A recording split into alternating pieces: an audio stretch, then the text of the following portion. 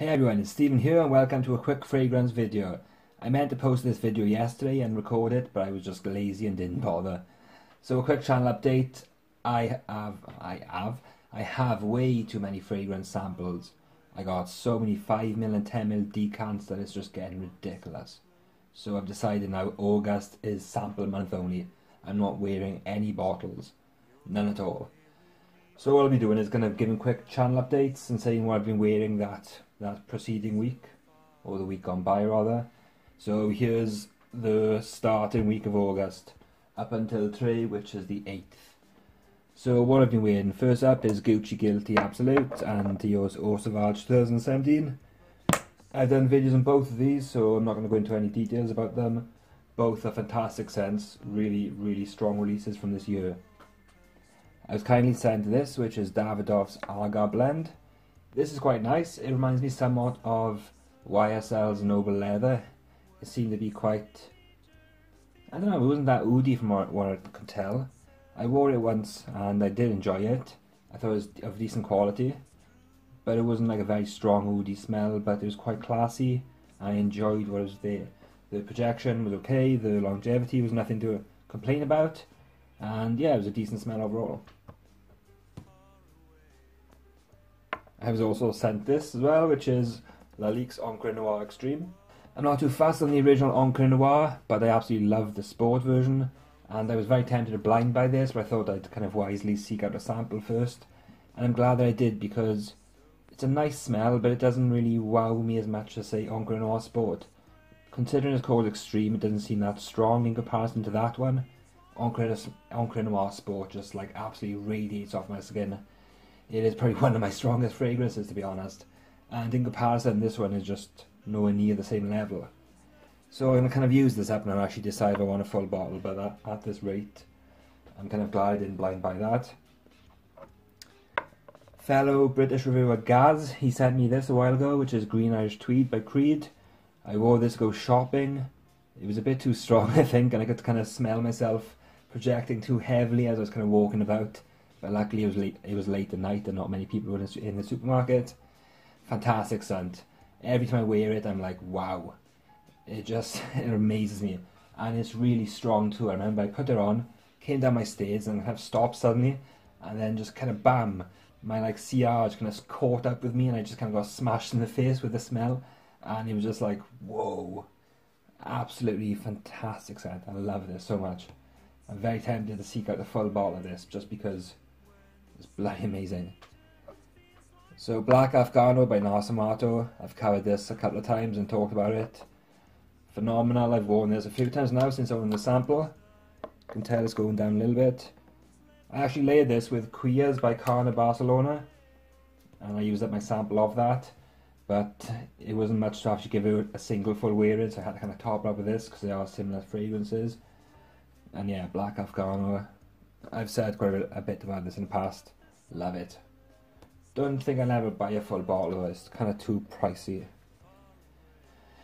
So I've got a first impressions video this in the making, but I haven't actually followed up on it. It's Oud Ispahan by Dior.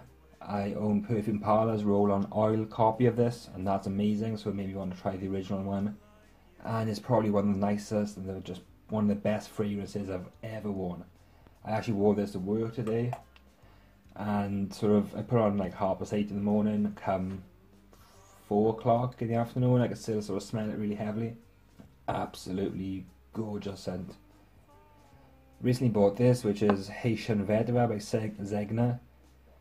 It's quite nice. I wouldn't think it's worth a price tag. It definitely does seem to be of good quality, but comparing it to something like Encre Noir Sport, I don't know, I just don't think it fully justifies the price tag that it carries. I think 125ml it's about £150 retail, which is kind of crazy, to be honest. So I went in on a split with this, which is Houbejont's Fougere Royale. When I first tested this by spraying my hand and smelling it, I was not kind of impressed at all. In fact, I was like, ugh, what the hell is that? I thought it was very nasty, to say the least. And yeah, I kind of tested it again, and the second time I tested it, I actually gave it away. Bam, different fragrance altogether. I was just kind of stunned by the difference. It's a kind of, well, like I said, a Fuji, you know, heavy than lavender. I don't really think they're like lavender as a note, but it's definitely working in this and it's not intolerable. Lavender can be hit or miss. Maybe I'm just not fond of cheaperish lavenders. This is a kind of expensive fragrance and you can feel the quality in there, and yeah, it just radiates off my skin as well. Really, really do like this one. I was tempted to buy a bottle recently, but I didn't want to buy it. I've been wearing Xerjoff's 1861, so this was pretty much full when I bought it. And yeah, 1861 Renaissance. This is an absolutely outstanding fragrance. You get a very high quality bergamot and citric notes. There's mint in there. It just seems to kind of really jump off my skin, and the kind of cloud of the scent bubble that it leaves around me is just unbelievable, I find. I think this is a really high quality fragrance, and it's probably one of the best citrus smells I've ever smelled. Not that I smell many of the high quality ones. People do say Neo is better, but this is mind blowing. Really high quality as well. Like anytime I wear it and go to work, as I kind of leaving the house and turning around to lock my door, I kind of turn around and kind of waft a bit of fragrance in the air, and as I just kind of catch whiffs of it, I'm just like, it's just amazing. Phenomenal scent. I could potentially see myself buying a full bottle of that in the future. So I wore this to work last week. Is Leather Oud by Dior. People would say it's not a work scent, you know, not an office friendly scent, especially in summer, but the weather's been not very humid over here. We haven't had much sun, and I just don't care, you know, I'll wear what I want. I recently resigned from my job, and I think I wore this to actually resign. I kind of thought it was a quite suiting fragrance. It was a kind of like fuck you thing, but yeah, whatever. Again, I really like that. It's very appealing in the old school powerhouse type of fragrance it is. The leather, the oud, the castoreum, or civet, just really, really good. I wore this once, which is Rose d'Arabi by Armani Privé line. It's okay, it's comparable to a Xerjoff's More Than Words, which I have a small decant of somewhere here.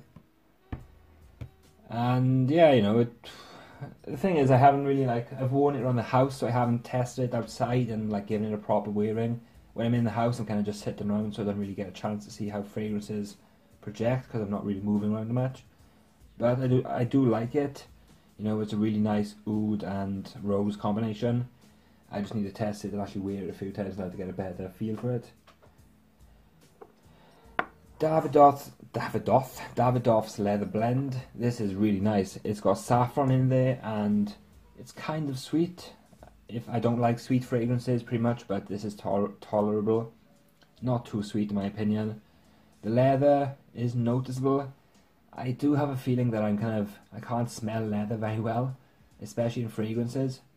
But I wouldn't really call it a leather scent, to be absolutely honest. I mean, I think that's how bad my kind of detection of the smell is. Yeah, I do like this one. It's long lasting as well, and the more I wear it, the more I kind of am falling for it. It's really nice.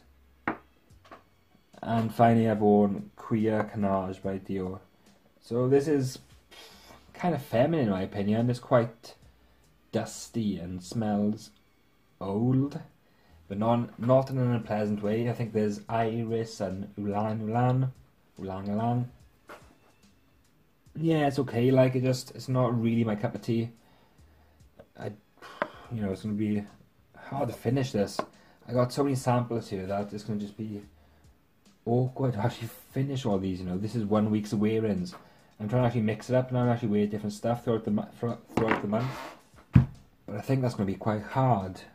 Well, sorry, I got enough fragrances to do that, but you know, just kind of wearing stuff that I probably shouldn't be wearing in terms of situations, like wearing leather oud to work. But yeah, whatever. So yeah, here's all my other samples, just kind of chilling out. I bought these ones from one sell on eBay. Nope, sorry, these are ones I've kind of done myself, or kind of crappier ones like a few Armafs, or things I've sold on and taken decants of. I bought most of these from one sell on eBay, and I think a couple of Atelier colognes I was sent. These are my niche stuff in here. Got sent some more stuff recently, like something.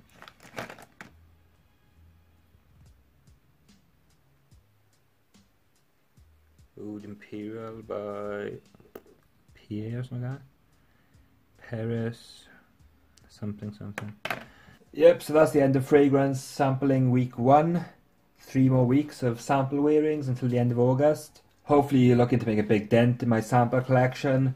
I've bought way too many since my last fragrance sample videos. Probably like double the amount that I own now, which is getting ridiculous. And I think a lot are evaporating away. So some samples that I've owned for a year, they're kind of like they've dwindled down to like droplets left. And I definitely didn't fully use them all up. There was much more left in them. And every time I open up my fragrance cupboard, there's a massive smell just from where I keep my samples. I can't actually identify a particular fragrance, but it's just like an amalgamation of 20 scents.